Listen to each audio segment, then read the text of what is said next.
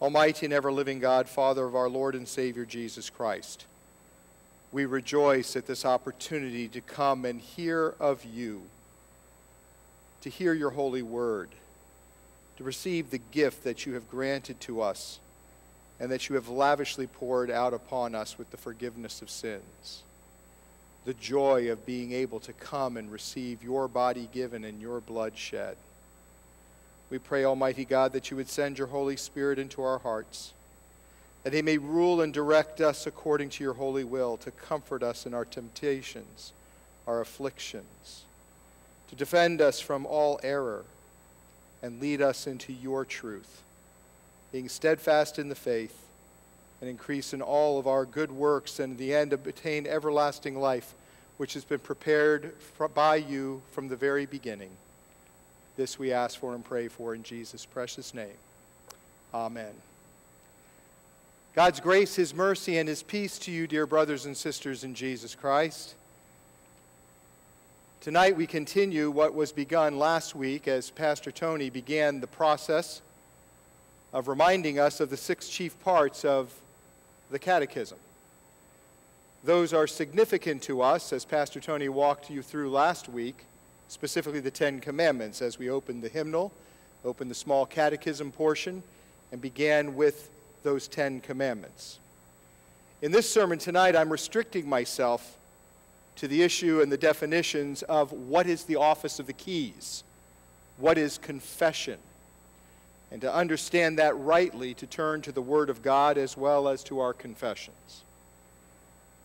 You remember well your own copy of the small catechism. Thankfully, we have that also printed in our hymnal for our use. But in our small catechism, we read that confession has 2 parts. First, that we confess our sins, and second, that we receive absolution, that is, forgiveness, from the pastor as from God himself, not doubting but firmly believing that by it our sins are forgiven before God in heaven. So the main thing in confession is not the act of confessing sins, in all actuality. That really, as much as it might sound shocking, is not very important, especially compared with the absolution. What is our confession compared to the voice of God forgiving our sins? Think of that.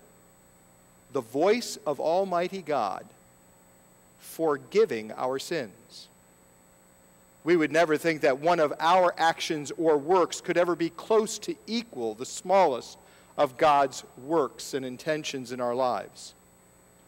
God's words, God's works, are always superior to anything that we could do or ever imagine doing. We should not think of confession as if our heartfelt sorrow over sin were the main thing.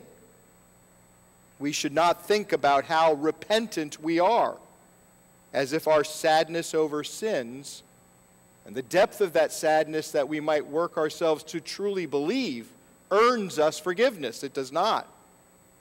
No, the gospel is freely given, never earned. We do not earn forgiveness by our act of asking for it, never, nor by our sincere feelings. Forgiveness is given for the sake of Jesus Christ, without any merit or worthiness in us. So when we focus on the absolution, we see what a great treasure this is, this great gift of God. It is not the mere voice of a man telling us what we want to hear, and it's not the mere voice of a man that's within our own hearing, but the voice of God himself. After all, we are forgiven in the stead and by the command of our Lord Jesus Christ. We are not absolved in the name of a man, but in the name of the triune God. It is God who forgives. How could we possibly overestimate the value of the voice of God? How could we think too much of it? His words are infinitely precious. We might very well crawl on our knees for miles to hear the very precious voice of our Redeemer. or drive hundreds of miles each and every time we come to divine service, and it would not be too far. But how can we claim that it is God's voice that we hear? In the minds of many, the authority to forgive is thought to be a holdover from the Roman Catholic hierarchical setting of the priestcraft, as if the Pope himself, on his own authority, declared that priests could forgive sins. But this is not true. The authority to forgive sins is from no less than the lips of Jesus the Christ himself. It is Jesus who declares to us these words. For Christ said, "Whatever you loose on earth will be loosed in heaven," in the Gospel of Matthew, chapter 18. Jesus said, "He who hears you hears me," the Gospel of Luke, chapter 10. And Jesus also declared, "If you forgive anyone his sins, they are forgiven," John chapter 20. So the authority to forgive sins is given to the church by Jesus Christ, not by men. Jesus calls this authority the keys of the kingdom of heaven. So our small catechism calls it the authority or the office of the keys. It is identified as that special authority which Christ has given to his church on earth to forgive the sins of the repentant sinners, but to withhold the forgiveness from the unrepentant as long as they do not repent. But again, many people do not want to believe that the church has the authority to forgive sins. After all, forgiveness is from Christ and his blood and his death.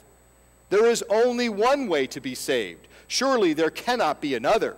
It is the cross or nothing. The only forgiveness that can be received comes from the atonement Christ won by his suffering and by his death. But there is often misunderstanding with that, and the misunderstanding is thinking that absolution introduces a different kind of forgiveness. It does not. The forgiveness given in absolution is exactly the same forgiveness that Christ won on the cross. When your sins are forgiven, it is Jesus Christ declaring to you innocent, saying that you are innocent on the basis of his own redeeming work for you. He did his work on the cross to earn forgiveness. The absolution is the delivery system to give you the benefits of the cross. In the same way, holy baptism delivers the same forgiveness.